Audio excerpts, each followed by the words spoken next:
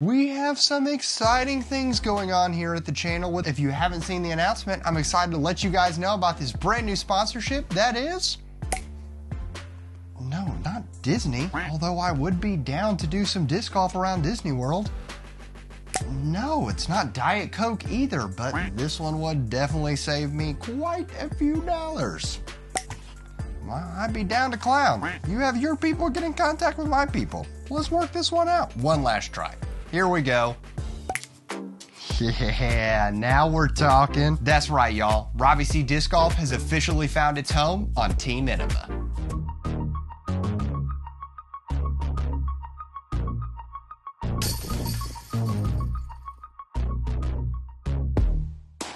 What is up, YouTube fam? Robbie C here. This week we are starting a brand new series, Building Your Bag. There are tons of options out there when it comes to discs you could put in your bag, so I want to give you guys the game plan for this series. I'm going to go through all four types of discs: putters, mid-ranges, fairway drivers, and distance drivers. We're going to look at what you need in your bag for all of these options, and I'm going to be working through the Innova lineup to see what I need in my bag. But the hope is the tips that I'm using to pick the disc for me will also help you find the right plastic to help you get to the basket as fast as possible. Now, I've had a lot of friends help me out in trying some plastic, but the biggest help I've had is from the team over at OTB Discs. Y'all, the team is unreal, and they hooked me up with so much plastic so that I could find only the best options for my bag. So as we go throughout this series, it would mean a ton to me if you'd be willing to thank them as well by heading over to otbdiscs.com and using code RCDiscGolf at checkout to save yourself on some free shipping and, you know, pass a little gratitude off. This not only supports what they're doing, but it supports the channel here as well, and without OTB, this entire series would definitely not be possible. With formalities out of the way, let's dive into our first category, and that is putters. If you know me or have ever played with me before, you know that I love throwing putters. There are two categories of putters that everyone should have in their bag. The first is putting putters, and the other is throwing putters. I'm not saying that you can't have an AVR that you putt with and an AVR that you drive with, but I truly believe that we should make sure that our putting putters are rarely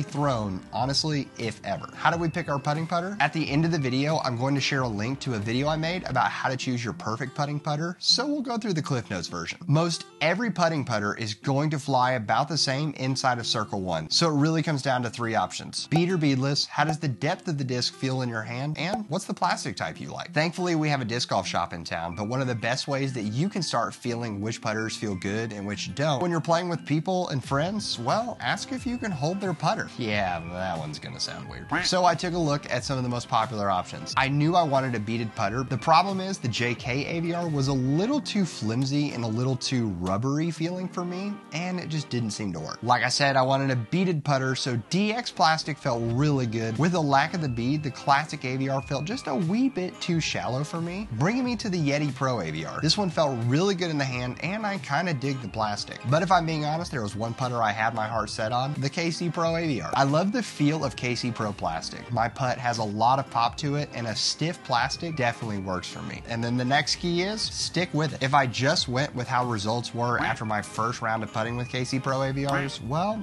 I don't know that I'd be putting with them anymore. But switching to new putters is supposed to feel different. Having confidence that I wanted to putt with these is huge, and the only way I'm going to build confidence in them is to continue to putt with them for the next 2 months. That's going to give me a proper trial to know whether or not I truly like that mold, and it's going to give me time to beat them in to see how they fly when they're seasoned versus just brand new. But what you really came for is the other category, throwing putters. When choosing discs for your bag, one of the biggest things you can do is decide what flight paths you actually need. For me personally, I can comfortably throw a putter anywhere from 200 to 250 feet. Therefore, inside of that distance threshold, I have a few shots that I'm looking for from a putter. I need a putter that can fly dead straight. I need another putter that is pretty overstable. I'm going to use that one for approaching and short tee shots. And lastly, I need an understable putter that I can throw flat and watch it slowly turn, or hold an Anheuser line for a tremendous amount of time. With all that said, we've got 3 shots, so let's look for 3 discs. The first place I want to start is that overstable slot because it's the easiest decision I have to make, and it's already been made, let's be honest. There are 2 standout choices when it comes to the Innova lineup, and that is the AVR X3 and the Pig. Now, I have a deep love for both of these discs, and the AVR X3 changed changed my scores more than any other mold I had ever thrown. The most reliable shot in disc golf is the hyzer, and an overstable putt and approach disc is designed to do exactly that. The AVR X3 does this very well from 200 feet and in for me. When I start moving to the 200 to 250 range, I struggle to get it to come back because it just doesn't have as much fade as the pig. One of the biggest places I notice that difference is on forehands. Due to the thumb track, it feels so comfortable throwing a pig on a forehand, and it just always seems to want to get back. The AVR X3, when you really start putting some pop on it, wants to go more straight rather than fading, and this can be somewhat unreliable. I love my pigs, and I truly believe it is the best putt and approach disc in the game. So the pig takes care of our overstable line, leaving us needing a straight option and an understable option. I checked out a multitude of options from the Innova lineup and got ready to test them all out. The first part of my test was trying to throw the discs incredibly straight. These cones stretch all the way from 150 feet out to 250 feet, and they're about 30 feet apart from each other. I wanted to see how many of the discs I could get to stay inside of that line. Important tip, make sure that you throw the disc multiple times, because when you only throw it once, you don't know whether you threw it really well or really poorly or just average. After that first test, I could already tell that the whale wasn't going to be it for us. It was just a little too stable and had too much finish to hold that straight line I was looking for. The next was seeing how well these discs held an anhyzer line. This one was extremely difficult because they all threw really well. What I was looking for was how it felt coming out of my hand and how much it stayed on that line without feeling like it was falling out into a roller or fading out, taking me off my desired result. It brought in another factor that's pretty important to me when it comes to building a bag. Personally, I don't love throwing extreme custom runs of anything or discs that are not massively available. One of my favorite things about disc golf is how cheap it is, and throwing really expensive discs makes me very afraid of obstacles and losing discs, which means often I end up choosing the wrong disc for the shot simply because I'm afraid to lose it. The animal feels so good, but as a newer mold, it's not very available. So due to that current limited availability, I think it's just not going to work out between us, Mr. Animal. Our third and final test was the extreme hyzer. I wanted to throw our three remaining options on an extreme hyzer to see how they reacted to that angle. Often when throwing putters, you want to have a disc that doesn't fade out and fall into that hyzer as hard as maybe your overstable putt and approach disc. The hard part was, once again, all of these threw extremely well, and I felt very good about all of them. But thankfully, they weren't filling that straight slot. What did I choose? For the straight shot, I chose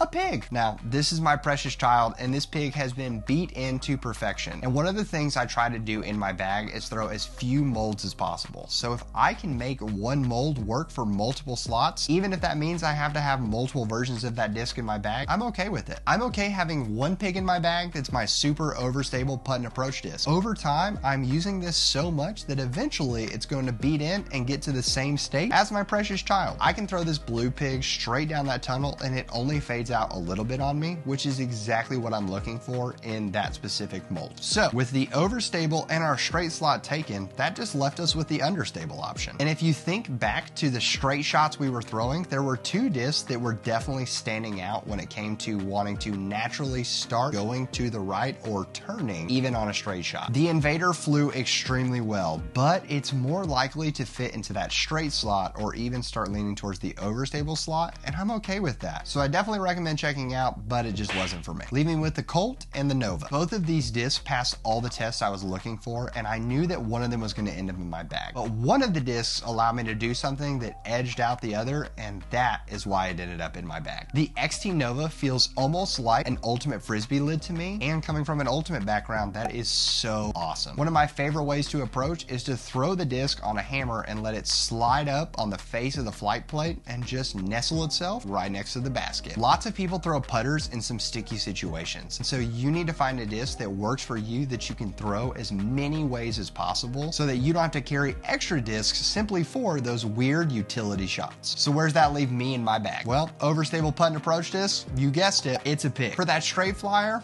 it's another pig. And as you can tell, I really love throwing the pigs, so why don't we throw a third one in there just in case I happen to lose one mid-round. Yeah.